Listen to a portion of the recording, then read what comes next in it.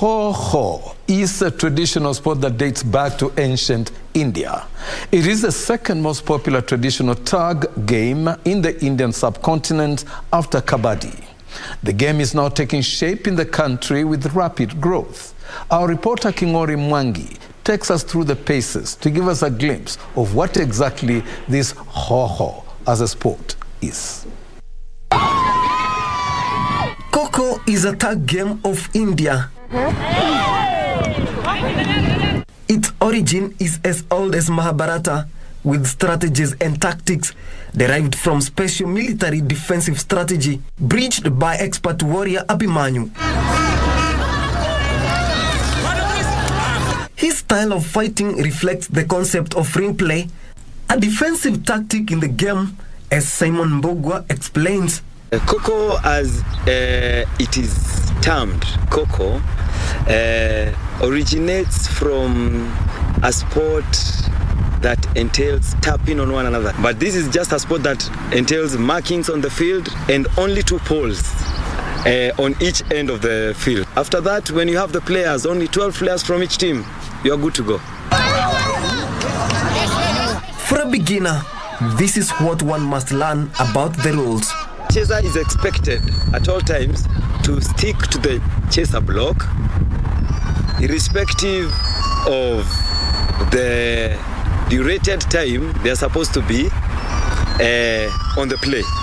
And a chaser will only leave the chaser block when they are only tapped by an active chaser. At the start of play, the active chaser starts off in one of the free zones as the game begins. The blow of the whistle after the sides have been determined from the toss of the coin, and when between the two teams, when a team defines that chooses that they will be the chasers, they automatically become the people running after the opponent team, and points are gained by either tapping. When I run after a defender and tap on them, that's a single point for the chaser team. And when I run after the defender still and I do a complete flat dive, or at times we call it the sky dive, you gain 2 points. And how is Kho-Kho different from other indigenous Indian sports like kabaddi? Kho-Kho is not much of a contact like kabaddi is, because kabaddi entails much of the raiding and a little bit of energy and struggling down somebody after you raid them. But Kho-Kho is just a matter of tapping. The contact that we have in Kho-Kho is only in tapping. So that is the big difference, I would say, for Kho-Kho. With a lot of fun aspects to the game, it is slowly gaining popularity in the country.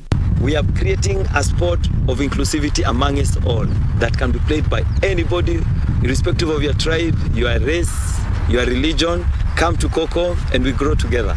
And this is Coach Simon's plea to the government. If we can bring the countries together, I believe we can have somewhere where something can be done. And we have a Kho-Kho arena down there, and we can even play it. We can host the countries. Yes, I'm calling on board our ministry, our Minister of Sports, our CS. Welcome on board and understand what is Kho-Kho. This game being a personal development tool for a player that takes up the challenge, it also fosters teamwork, loyalty and agility.